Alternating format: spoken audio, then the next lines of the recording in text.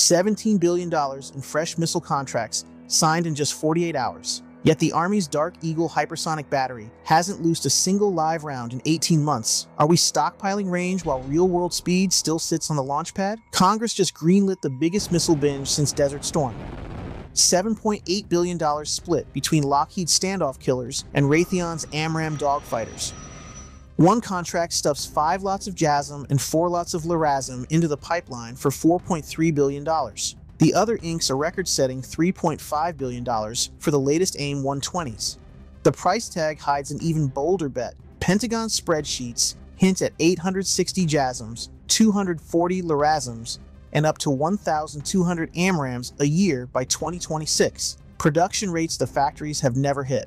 Only $1.4 billion is obligated now, meaning the rest rides on next year's Hill mood swings. Critics call it a surge on layaway, warning inflation and supply chain choke points could boomerang costs. But champions say multi-year buys finally give industry the demand signal to double capacity, or die trying. Next, Lockheed's LRASM line must jump from 500 to 1,000 missiles a year. Can a single Florida plant carry the Pacific fight on its back? July 31st's contract add-on hurls another $9.5 billion onto Lockheed's JASSM LRASM Omnibus, covering JASSM lots 22 to 26 and LRASM lots 9 to 12 through 2033. The fine print orders capacity to leap from roughly 500 to 1,000 missiles a year by 2026, pressuring the Troy, Alabama line to run double shifts while still nursing solid rocket motor shortages and avionics backlogs. Foreign buyers, Poland, Finland, Japan, the Netherlands, grab slots too, meaning export deadlines now fight U.S. Indo-Pac stockpiles for every circuit board. Plant managers warn the surge isn't a dimmer switch, and any slip scares off the multi-year savings Congress is banking on. Next, while missiles boom, interceptors balloon, THAAD just blew a $10 billion ceiling and nobody noticed. A July 28th contract tweak, modification P00105, vaulted Lockheed's THAAD production deal from $8.3 billion to $10.4 billion, a $2.06 billion add-on that buys more interceptors through 2029 and obligates $285 million upfront. The sticker shock lands as engineers still chase post-boost reliability fixes and as critics warn THAAD can't touch glide boost hypersonics. Yet the Missile Defense Agency is paying nearly $180 million per battery reload, spreading work across 4 Lockheed plants from Dallas to Camden. Hill budget hawks mutter gold-plated Patriot, while Indo-Pac commanders swear by its 150-mile shield. If the price keeps climbing, lawmakers may force a head-to-head duel with the newer next-gen interceptor, which promises bigger range at half the unit cost. Next, Space Force just handed 5 rivals a $4 billion anti-jam satellite pot. Can secrets stay secret when every contractor gets a slice? Space Systems Command just handed Boeing, Northrop Grumman, Viasat, Intelsat, and Astranis 6-month design deals worth $37 million, the teaser tranche of a new $4 billion indefinite delivery, indefinite quantity to build the Protected Tactical SATCOM global anti-jam constellation. The strategy: pit commercial speed against prime contractor pedigree, then down select for production launches in 2028. But giving 5 rival teams a peek at the same classified threat data has security lawyers sweating over spillover leaks. Officials insist competition will drive costs down. Skeptics hear a recipe for threaded NDAs and orbit-wide blame games if one satellite hiccups. Next, Air Force One just grabbed a $150 million cash injection to pull its overdue VC-25B to the flight line. Can fast money outrun a snarled wiring harness? The Pentagon's July omnibus reprogramming file yanks $150 million from lower priority accounts and hands it straight to the troubled VC-25B line. Gambling the cash can pull first delivery forward to 2027 instead of 2029. The money buys long lead wiring harnesses, spares, and mission equipment racks, precisely the parts Boeing says are pacing the whole jet. But acceleration comes with whiplash. Boeing has already written off $2.4 billion on the fixed-price deal, and insiders whisper that a single week of rework on the presidential 747 burns $1 million in labor alone. Engineers still chase electrical power glitches traced to a cramped avionics bay, and corrosion touch-ups have slipped the structural test schedule by 3 more months. Congress must sign off on the transfer by September. If they balk, or if one more wiring snarl pops, the White House's flying bunker stays grounded. Next, 3,200 St. Louis machinists vote on a strike that could choke the very parts pipeline the jet now depends on. It's no longer a countdown, it's a shutdown. As of August 4, about 3,200 IAM District 837 machinists at Boeing St. Louis, St. Charles, Missouri, and Mascoutah, Illinois sites are on strike after rejecting a revised 4-year deal. Boeing touted 40% average wage growth and a $5,000 bonus. Workers said it wasn't enough. The company has activated a contingency plan but admits disruption. So what's the immediate impact? Production on the F-15EX, F/A-18EF, T-7A, and MQ-25 is hit, exactly the lines the Pentagon needs to claw back range and tanker capacity. Boeing's CEO is playing down risk, yet analysts note every week lost echoes across already fragile delivery schedules. Local coverage shows pickets thick at Berkeley and beyond. The first strike of this unit in decades has real staying power. If the walkout drags, late 2025 milestones slip right with it, stacking on top of MQ-25 delays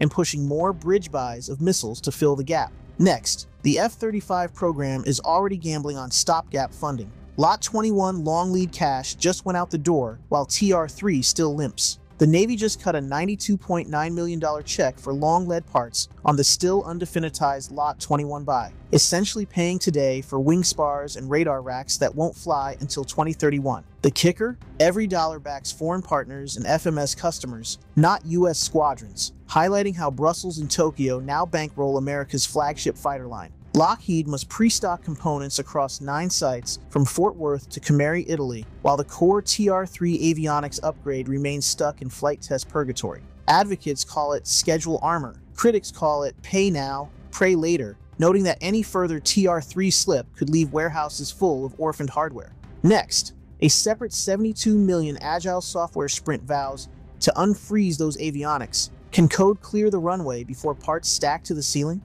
On July 30th, Navarre inked a $72.1 million deal that asks Lockheed's F-35 coders to sprint DevSecOps style and push a minimum viable capability release for the jet's combat data reprogramming tool by 2028. Only $4 million is funded now. Peanuts meant to stand up 6 scrum teams in Fort Worth and Orlando, but the promise is quarterly software drops that unlock Block 4 weapons, while TR-3 hardware still lags. Champions hail it as an MVP before IOC model. Skeptics recall the ODIN logistics app that ate 3 years and $300 million before rebooting. The new contract's kill clause lets the Navy walk if sprint burn-down charts slip more than 30 days, effectively dangling a sword over every backlog item. One program insider quips, miss a sprint, lose a tranche. If it works, park jets roll. If not, warehouse is already stuffed with Lot 21 parts become an expensive monument to code debt. Next, TR-3 Bottleneck Steel Cage 72 brand new fighters.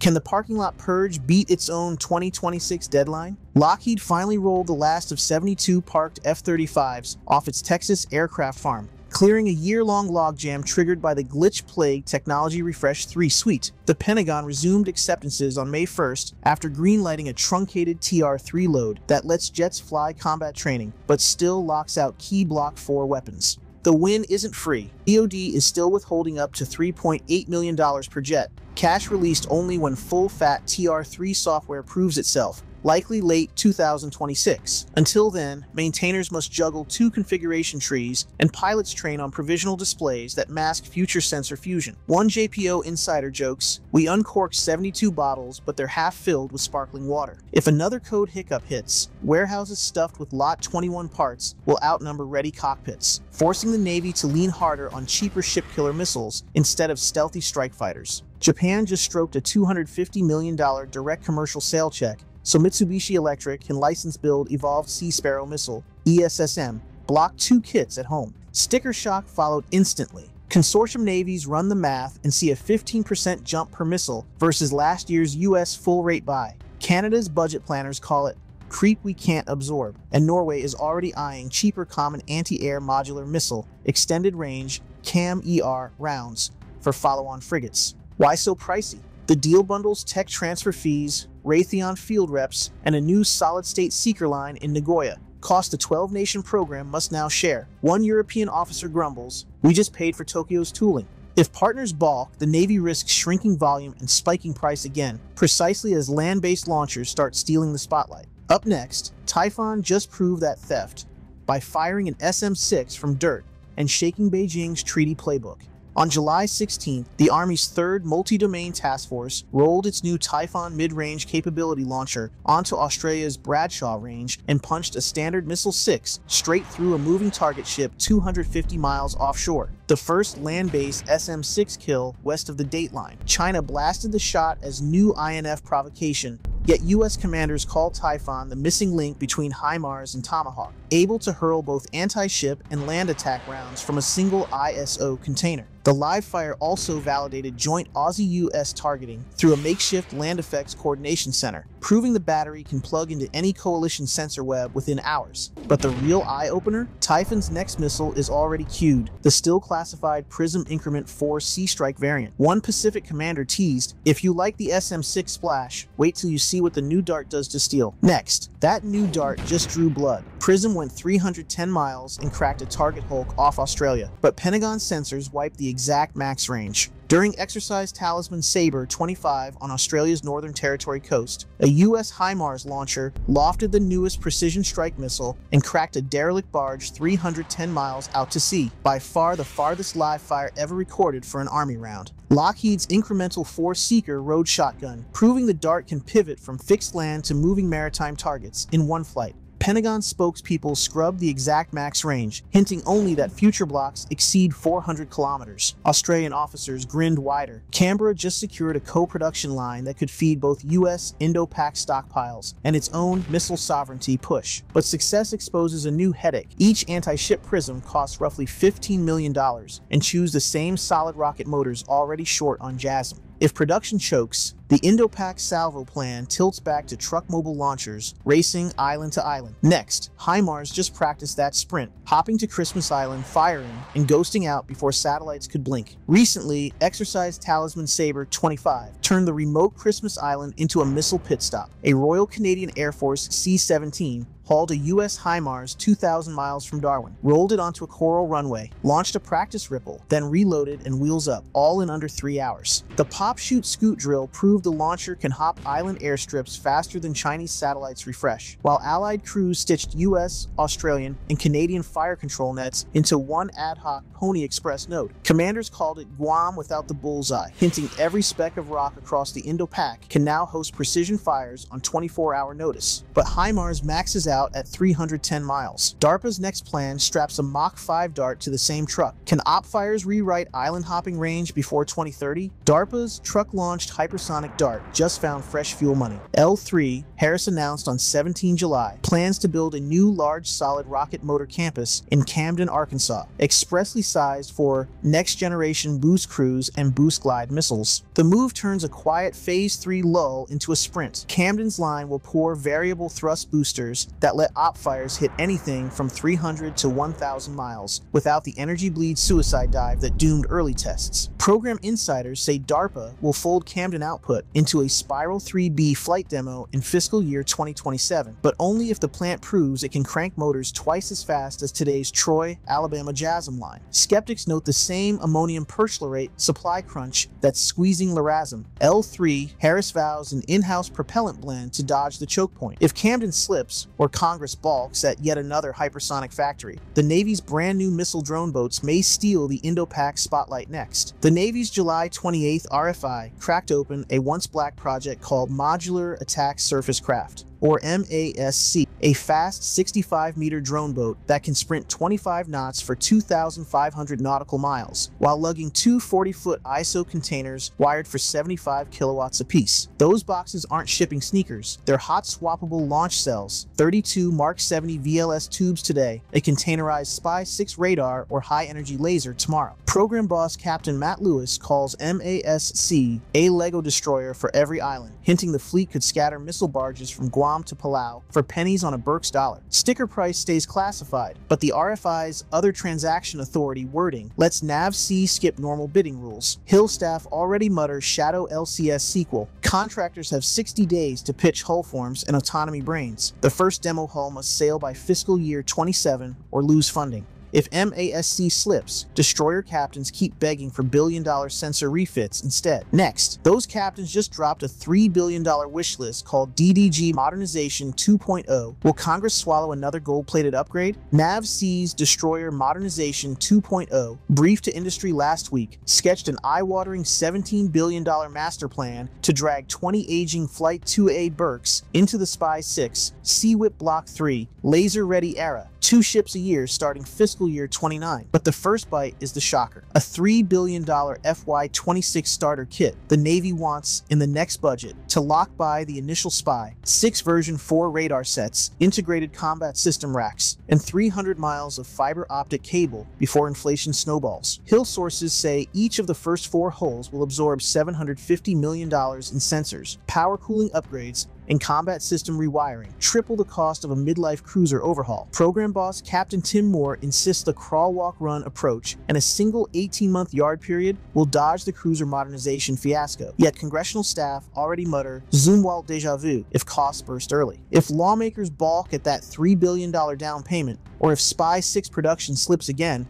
the whole 2-per-year schedule collapses, leaving Indo-Pac destroyer gaps just as China's Type 055 fleet surges past a dozen hulls. Next, Senate appropriators just torpedoed the Air Force's plan to kill the E-7 Wedgetail. Are surface air politics about to detonate on the House floor? The Senate Appropriations Panel just slammed the brakes on the Air Force's kill order, plowing $647 million into the FY26 draft bill to keep the E-7 Wedgetail radar jet alive. Lawmakers call the plane non-negotiable air cover after Beijing's bomber swarm drills, reversing DoD plans to pivot to space-only surveillance. But rescuing the program doesn't fix its headaches. Unit cost has climbed from $588 million to $724 million. Survivability upgrades are still paper thin, and Boeing warns the first USAF airframe won't fly before 2028. If delays stretch again, Congress may yank funding as fast as it restored it. Exactly the budget whiplash that just turned a service pistol into a headline. Congress may have just saved the Air Force's eyes in the sky, but the Navy's legs are still cramping. Wedgetail will spot the fight. Without a deck-based tanker, the strike package can't reach it. Carrier captains keep juggling fuel math, edging closer to DF-26 range rings than they like. The fix was supposed to be simple. Fly the Stingray, stretch the wing, push the threat line back. Which brings us to the bad news. The Boeing MQ-25 Stingray slips again, now with an initial operational capability by 2027. Last week's Navy budget update quietly pushed the MQ-25